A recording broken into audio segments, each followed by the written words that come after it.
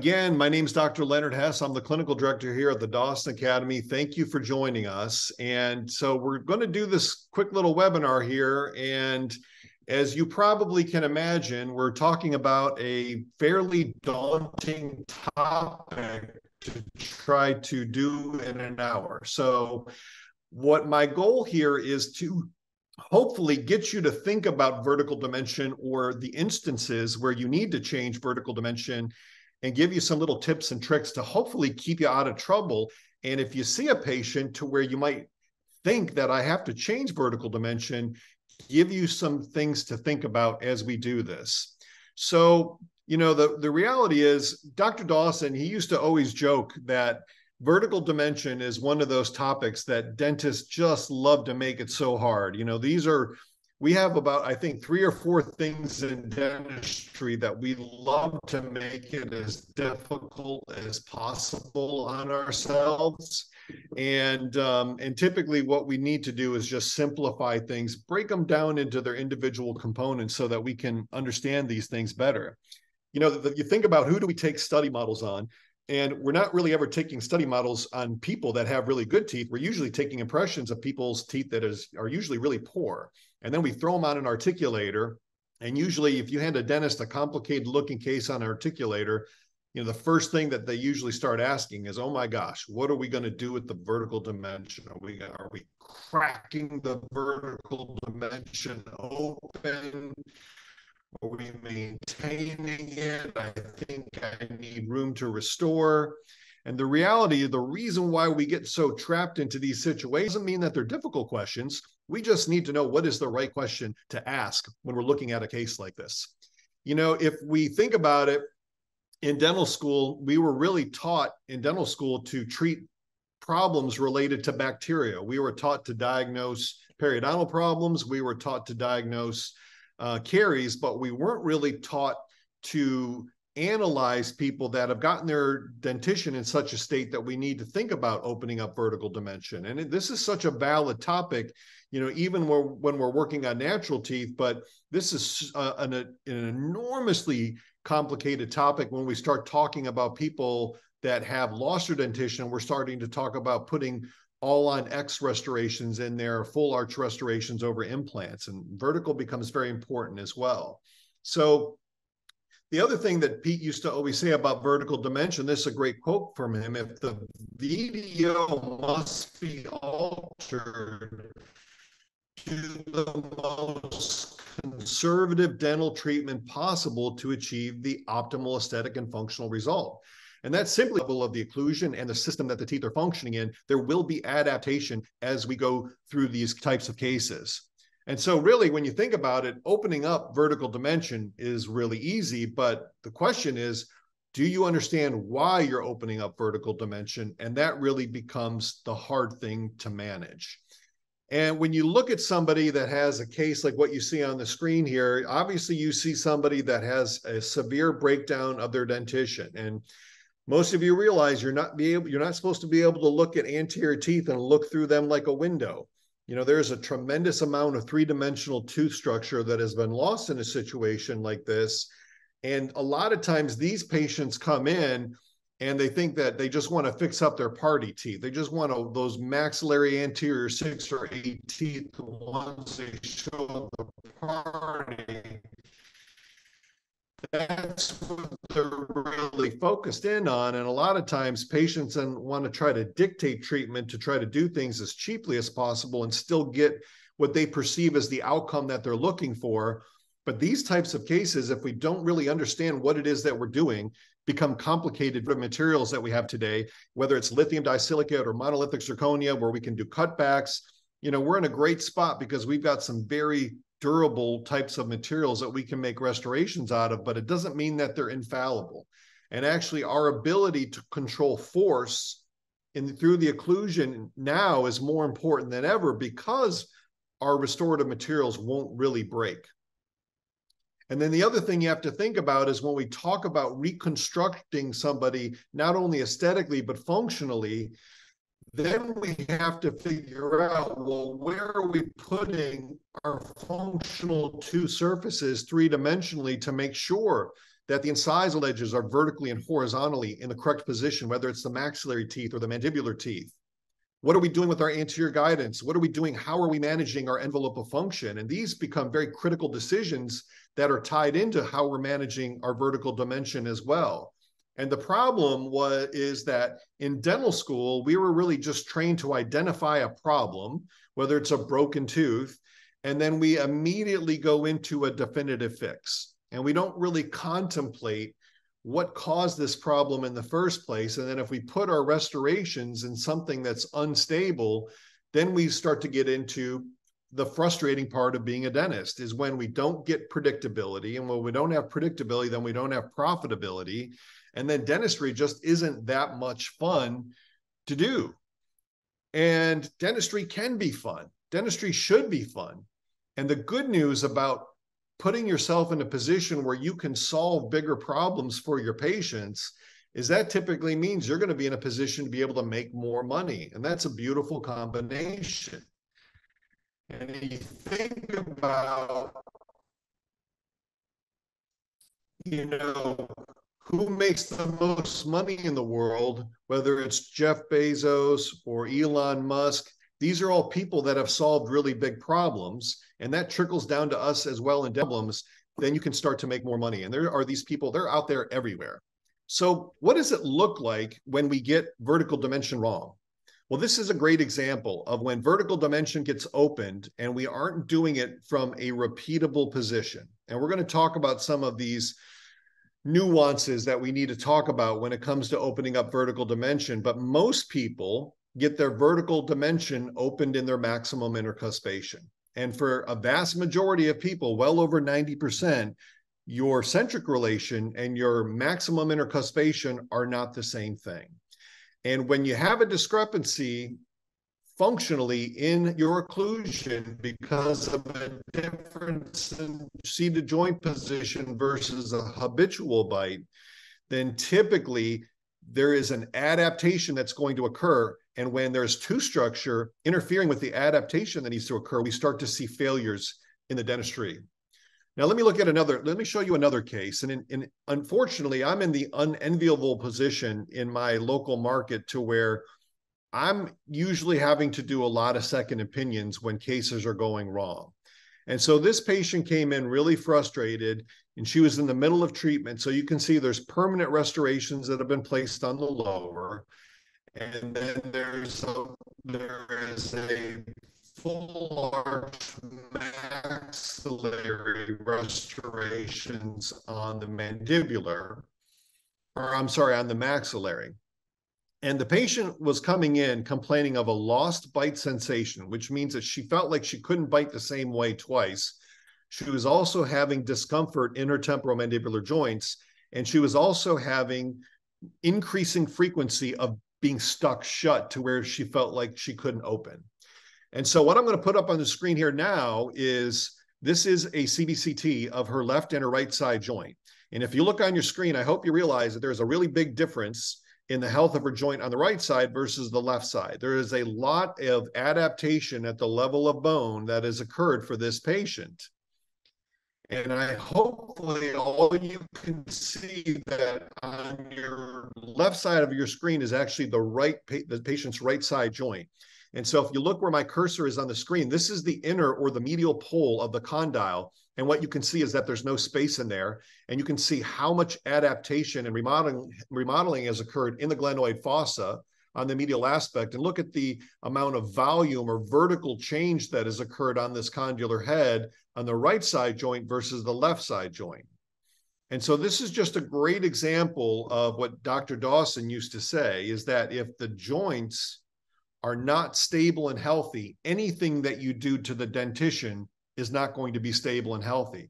And unfortunately, this is exactly what was happening for this patient, is that they couldn't quite get into a good, repeatable, solid bite for the patient because the joints were constantly changing. So it's like a dog chasing its tail. It's the worst possible position to be in as a restorative dentist if you're starting to do some large restorative cases. So let me show you also on the CBCT, you can see that there's a periapical abscess. pain, but I want you to also notice, look at how tall the clinical crowns are on this patient as well. You can see that the vertical dimension of occlusion has been opened up significantly on this patient. Now you can also see that there are periapical radiolucencies up on the maxillary teeth as well. And also on one of these brand new restorations down here, you're already seeing that a clinical crown is fractured within the restoration. So everything is kind of going sideways on this patient. And a lot of it has started with the problem that opening up the vertical dimension was happening in the patient's maximum intercuspation at the same time as that there were unstable joints for this patient when the case was started. And these are really tough spots because, you know, my job as a clinician is to help the dentist and not to try to throw anybody under the bus by any stretch of the imagination, but you are diagnosing. You know, most of the problems that dentists get themselves into starts with a failure to diagnose. And let's think about things on the left side of your screen, which is the general dentistry side, because all of us have encountered situations to where we miss something and the patient now is having a problem. And when patients have problems, they start to have trouble adapting. You can even do it on a single unit restoration to where if somebody has an unstable relationship and now you just change that one tooth, you change the shape, the size, you change the cuspal inclines, and all of a sudden now the patient has trouble adapting. And when the patient has trouble adapting, who do they blame? They blame us. They blame the dentist. And now the dentist owns the problem. And if you don't have the clinical skills to diagnose fully the entire stomatic-gnathic system, what do we get ourselves into? We get into awful, stressful situations because dentistry is not fun. And when we become stressed, that typically leads us into a fear type of response. Now let's think about things on the right side of your screen, which are when you start doing large cases. And, you know, anytime you start getting into 4, 6 units, full arches, 20 units, full mouth rehabilitations, a lot of times the problems with the system, whether it's the joints, the muscles, the back teeth, the front teeth, how these 4 components are working together, and especially on people that don't have a stable bite relationship, and they have a discrepancy between their habitual bite or maximum intercuspation and centric relation, the same thing starts to happen. Just like what I was showing you on this patient before, is that they start to have trouble adapting. And when the patients have trouble adapting, they own the problem, and that leads to stress. So when dentists become fearful, what they start to do is they basically just build this little fence around themselves, 1 teeth or 2 teeth. And then I don't like to get outside of that comfort zone because bad things can start to happen. I get frustrated.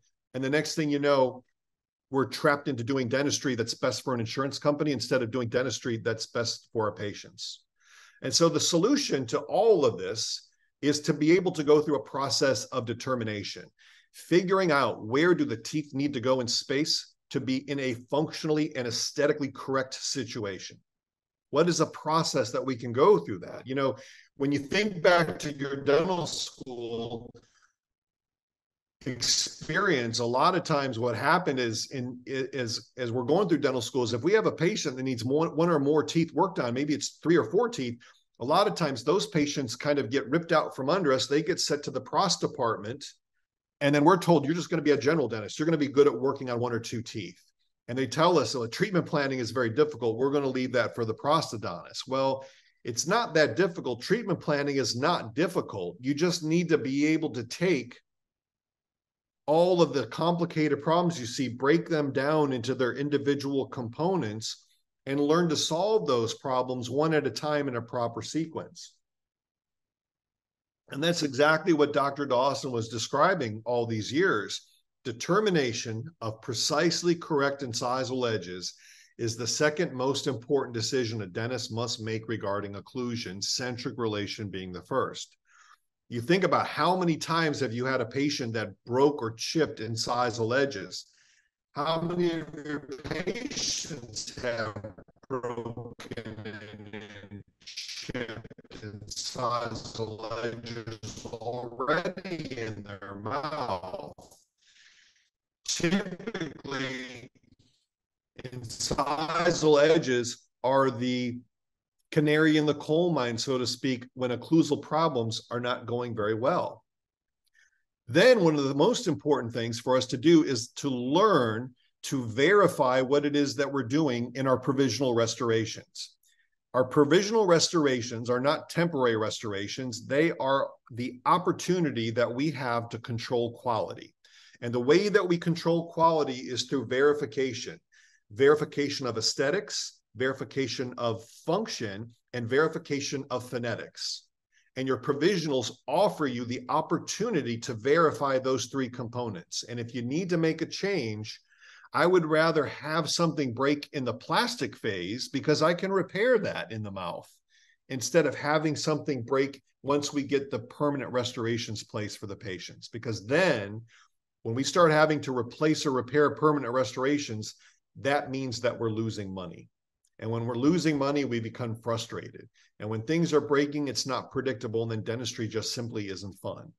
So determination, verification, and then putting ourselves in a position of communicating with the laboratory.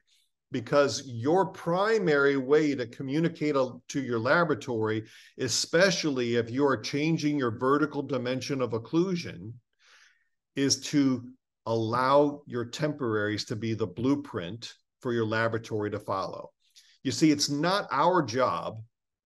It's not our job to figure out, it's not the laboratory's job to figure out where the teeth are supposed to go in space, the shape of them, the size, the golden proportion, the width to length ratios. That's our job as a restorative dentist. Their job is just to give us a prettier version of what we did in plastic and return that to us.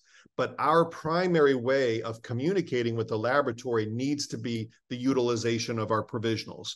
It's easier now than ever because now we can just digitally scan our provisionals and they can biocopy them. So communicating with the laboratory is now easier than it's ever been in dentistry.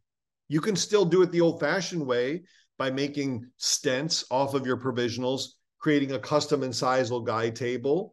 That's still possible, but now it's easier than ever. All right, so let's talk really briefly about some of the myths about vertical dimension. And I'll just remind everybody, please, if you have questions, I saw some people raise their hands. Make sure you put it in the Q&A box if you have some questions that you want me to go over. And if you're on social media with us right now, go ahead and put in the chat boxes.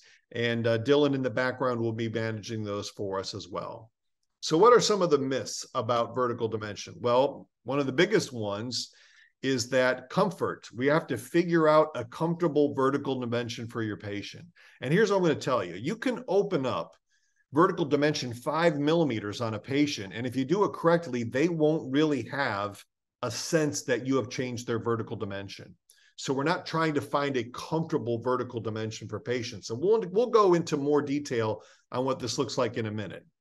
Speech and freeway space is not how you determine it with natural teeth. Now, it may be a way that you do it with a removable when you're talking about dentures, but not with the natural dentition. The rest position is not how you find it. And here's one of the other things. People rarely lose their vertical dimension. Even in rapid and extreme wear cases, rarely do people lose their vertical dimension. The times when people lose their vertical dimension is typically when you have splayed teeth because of periodontal problems, or somebody that may have gotten themselves into a position to where they suffered some sort of a trauma as well. But lost vertical dimension is very rare. And I'll talk about that in more detail here in just a minute. And the last thing I want to tell you when we start talking about the myths about vertical dimension is that this is not a testing device. I see so many dentists who talk about that they'll make a piece of plastic to go in between somebody's teeth to try to test out appreciable evidence of whether or not you should open it or how much. Typically, when a dentist sticks a piece of plastic between somebody's teeth, they're diagnosing them with an acute acrylic deficiency. What that means is I don't know what to do, so let me put a piece of plastic in there and hopefully that'll seem like I'm doing something. All right, so what should we be concerned about when we have a patient that needs to have their vertical dimension opened? Well, number one is, why are we in a position of needing to open up vertical dimension? Well, probably the most common problem has to do with occlusal disease. So occlusal disease is the most common dental disorder, and also it's the most undiagnosed dental disorder. But occlusal disease causes most of our patients all of their problems that get them into a situation where they need to have extensive dentistry. One of the things that we weren't taught in dental school is that exposed dentin is not normal and healthy. It's not supposed to be exposed to the oral cavity. You think about it, how much tooth structure needs to be lost for dentin to be exposed? And in most instances, it is a tremendous volume of enamel. You need to think about dentin as an open wound. And like any other part of your body, if you have an open wound, it needs to be treated, it needs to be addressed, because it's only going to get worse. I have never seen a tooth heal itself. And as you come through the Dawson Academy, one of the biggest paradigm changes that you make is that dentin is an open wound, and if it's exposed, it needs to be treated. And I know what you're thinking right now. You're probably thinking, oh my gosh, I've got literally more than 50% of my patient base has wear into dentin. Well, it's not going to get better. It's only going to get worse. And for the vast majority of these patients, they're usually not complaining about being in pain. And it's your job as a physician of the masticatory system to diagnose it, to educate it, and then at least give patients the option to treat it. Don't force them because of your inability to diagnose or because you don't know how to treat it. Don't force them in a position to where 20 years from now, their treatment options are going to become very limited. You know, every single patient that reaches a terminal dentition becomes the train wreck in their 50s or 60s or 70s, started off as somebody that was 25 or 30 years old, starting to show the early signs and symptoms. Second question that we need to be concerned about with regard to opening up vertical dimension is, what is the health of the temporomandibular joint? Remember what I was telling you, if the joints are not stable and healthy, anything we do to the dentition is not going to be stable and healthy. And there are so many of your patients out there that the reason why you're having to do extensive dentistry on them, and they have wear into dentin of the posterior teeth, or you need room to restore, and you have to open up vertical dimension. There are a lot of these patients that the reason is they have breakdown or a history of breakdown at the level of the joint.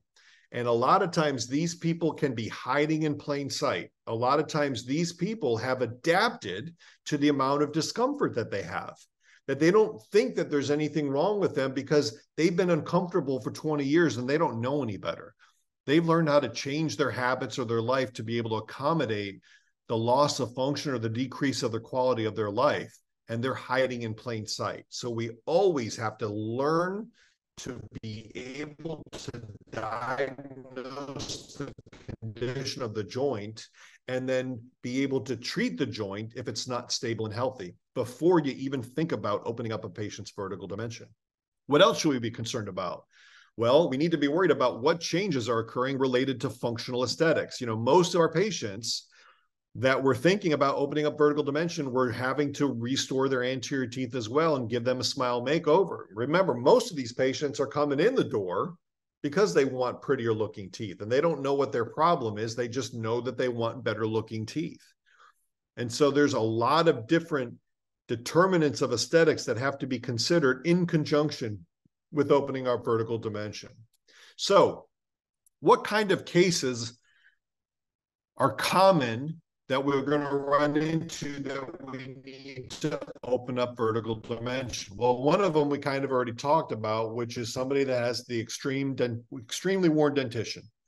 And the other thing that we have to be worried about with these patients, and we have zero time to even get into that, is don't forget about airway, because bruxism, acid problems oftentimes go hand in hand with people that are having an airway issue as well. So always be aware of that as well when you have these patients with the extremely worn dentition. Another type of patient that we run into, The type of patients that we need to keep our anterior disclusion shallow, because if we add incisal length, we will make them deep and steep. We call that cow trapping. That's what I call it. Because you think about, you look at a patient on your screen like you see right here, you see a lot of wear into dentin. You see flattened maxillary and mandibular anterior teeth. These are people that like to go out horizontally. Well, if you get these people into a deep, steep anterior overjet overbite relationship, what are you doing? You're trapping them. People that like to go horizontally, we need to make it as easy as possible to get them off of their back teeth.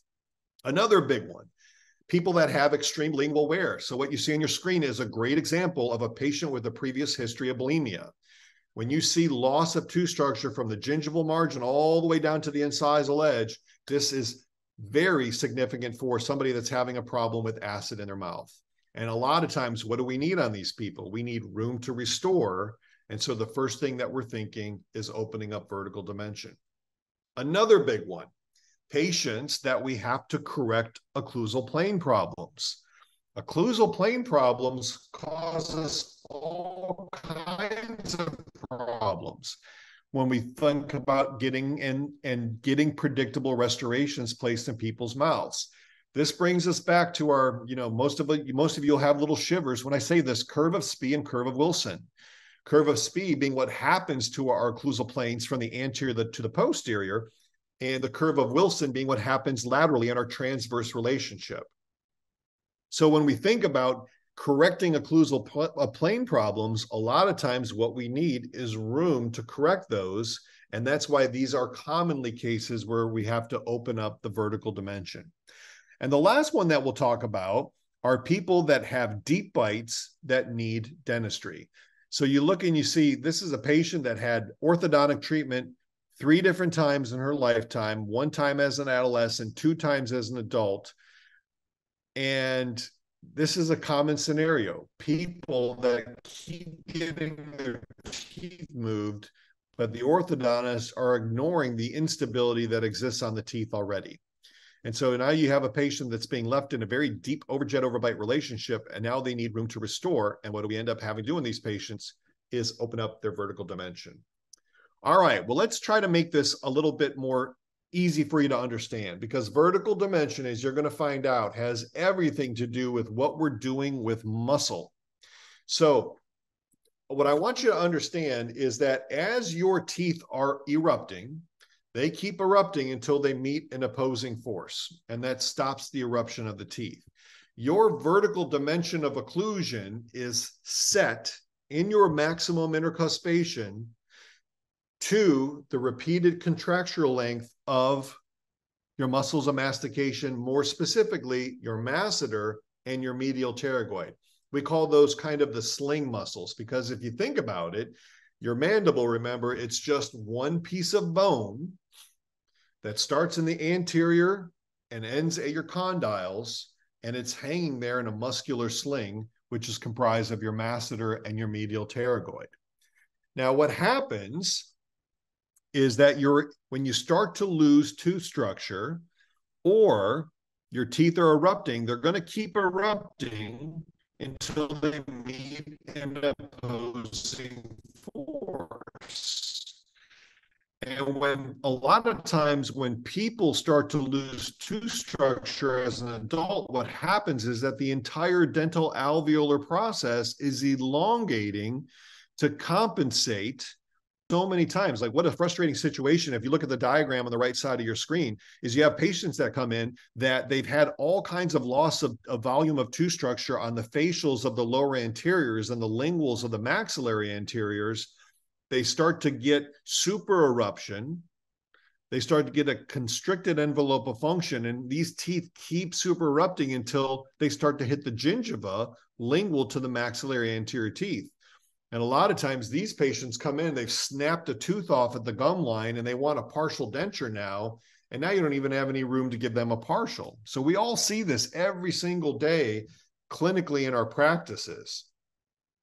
And so what happens is, as these teeth keep erupting until something stops them, if you have tooth structure, that's in the way of that repetitive contractural length of those muscles of mastication.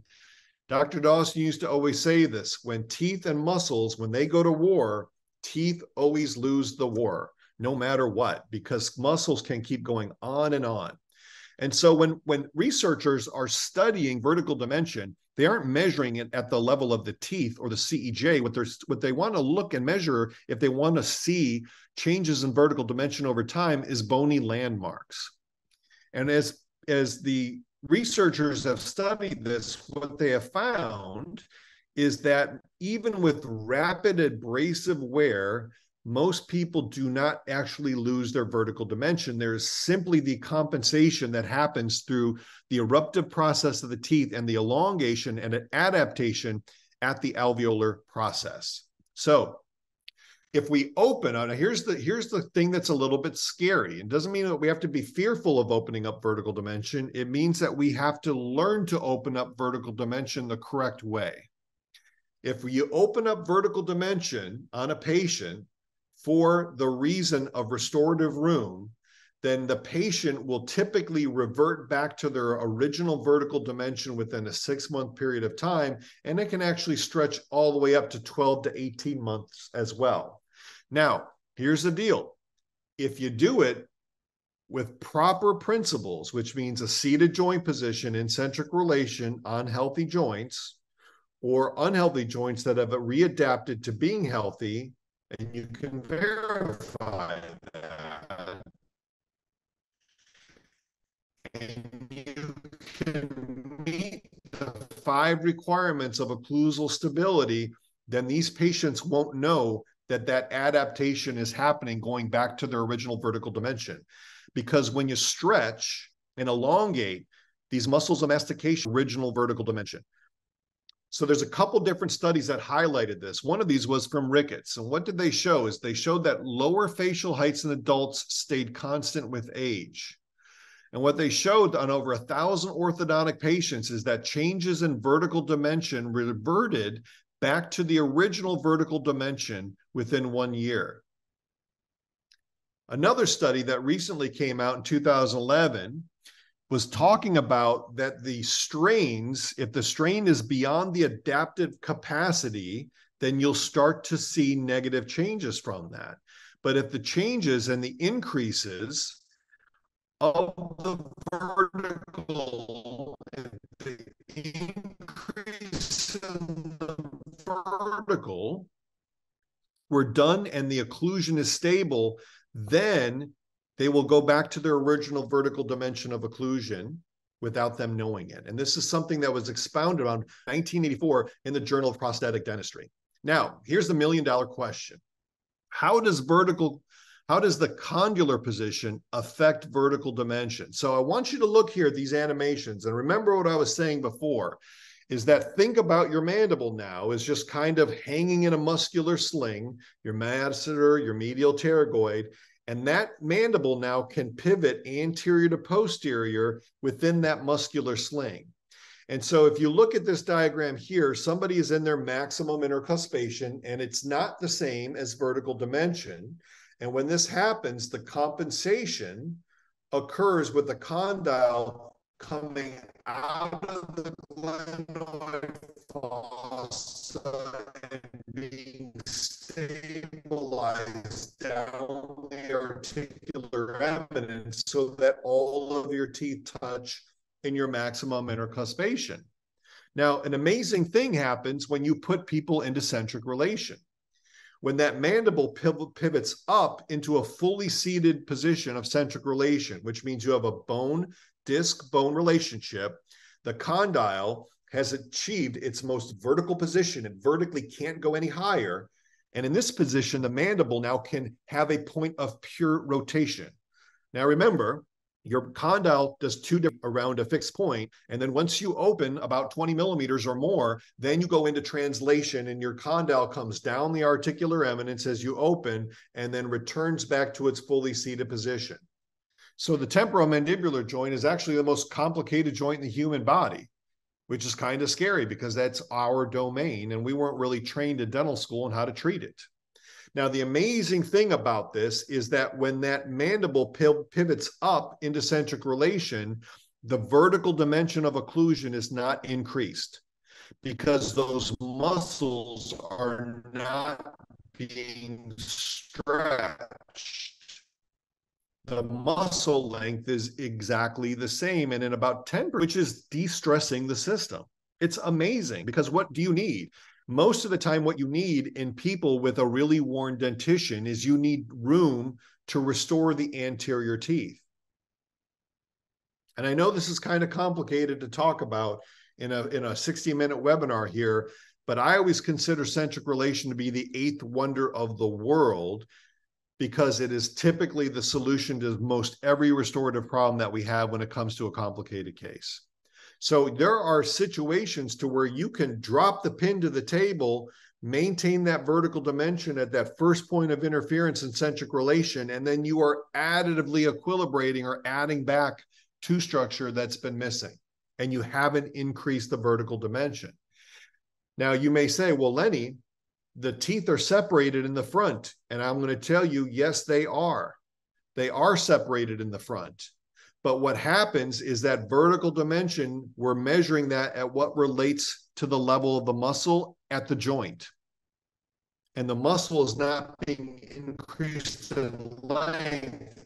And by that condyle getting into a fully seated vertical position of centric relation, actually can't go any farther. And now it's a pure rotation there from that first point of interference in centric relation to that pin being back down to the table. We haven't changed vertical dimension. And I'll tell you what, the first time I heard that, when I heard Dr. Dawson speak the first time, that was a mic drop moment for me. I could not believe what I was seeing before my eyes because nobody taught me that before. So the reality is, most of the time, when you have patients and you have the ability to diagnose the system, the stomatic gnathic system, the joints, the muscles, the back teeth, the front teeth, when you have the ability to diagnose that, when you have the clinical skills to record centric relation, and you have learned how to two-dimensionally and three-dimensionally treatment plan, what you're going to find out is very rarely do you actually need to open up somebody's vertical dimension. And the times that you do, rarely will you have to do it more than 3 millimeters at the level of the pin. That would actually be, for most cases, a very large opening up vertical dimension if you can do it from centric relation, if you know how to do that. And it's not difficult. You just need to invest the time and the money to be able to do that. Now, remember, I'm trying to give you a lot of tips and tricks here. What are the cases that you got to be really careful of opening up vertical dimension? Well, any case involving implants. Remember that implants are not like teeth. They don't have a PDL. Implants cannot adapt to mismanaged force. They will either fail or they will break. One of the two.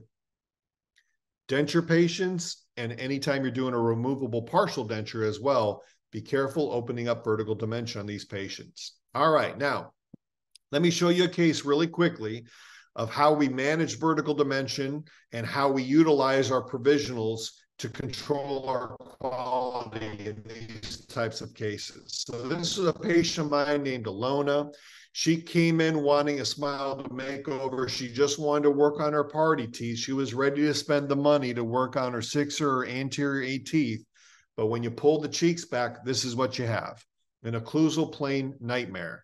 And one of the things I'll tell you is if you're going to restore these types of patients, the 5 requirements of occlusal stability have to be met. I wish we had time to go into the details of those, but if we want to train you how to do this the right way, we're going to have you come through our core curriculum, all of our 7 courses. That's how we train you. These are complicated things to deal with. All right, so you can see the irregularity of the arch forms. And so what we do is we start to go through our treatment planning process two-dimensionally. One of the first things that we're looking at is lower incisal edge position. This should either be straight or actually ideally slightly convex, but never concave. And what do you see here? You see a really large concave lower anterior occlusal plane. Remember that your lower teeth are the hammer, your upper teeth are the nail. And if you aren't controlling how the hammer is hitting the nail, good luck having your restorations on your maxillary anterior teeth last. I see too many people that come in to see me for second opinions because they just had maxillary anterior teeth restored that aren't working out well because they're chipping or they're breaking or they're having phonetic issues. And I see lower anterior teeth that look like this. You can't do it the right way when you ignore the lower front teeth. Then we start talking about finding the correct incisal edge position on the maxillary teeth. We look at a rest position. We look at our E position. We analyze the horizontal positions as well because this relates to our envelope of function and also to our phonetics. Buccal corridor, golden proportion, figuring out the proper width to length ratios. Now, here's the deal. Anytime I have a patient that I'm getting ready to do multiple units of restorations, I always start with three-dimensional imaging, making sure that the joints are healthy. It also gives us a snapshot at a point in time of the airway. And what are we typically finding? A lot of people that have hidden airway issues. This patient, their total airway volume was 9.9 cc's. The average is about 20 to 21. So then the patient's getting a sleep study done, supporting their breathing. A lot of times, what do we find when we're doing three-dimensional imaging is other problems. Problems with sinus issues. This patient had a fungus ball in her sinus. So she came to me looking for some help with her maxillary anterior aesthetics. And about 9 months later, we actually finally got to it because we had to treat all these other problems that we're seeing first. Until we can get in there, start to do our wax up, start to figure out how do we bring these puzzle pieces together, opening up the patient's vertical dimension to be able to solve the occlusal plane problems to eventually test drive the results in plastic. So these are the provisional restorations that you see on your screen right now, the before and the after, and those are provisionals. On a case like this, I'm going to leave these patients in their provisionals probably for 2 to 3 months at a minimum, because I want to make sure, did I cross my T's and dot my I's? Did I solve the functional problem? Did I solve the phonetic issues? And did I meet the patient's aesthetic desires? And then these then become a blueprint for my laboratory to follow. Always doing my photographs, lines in the front, dots in the back. You'll hear us say this all the time at the Dawson Academy. And then my laboratory is just trying to go through, copy what I gave them in plastic and give me that now in a permanent restoration. And when we can do this the right way, we get unbelievable aesthetic results. The patient becomes happy. We can count on the fact that our dentistry is going to last because we have solved the aesthetic problem that is caused by a functional problem.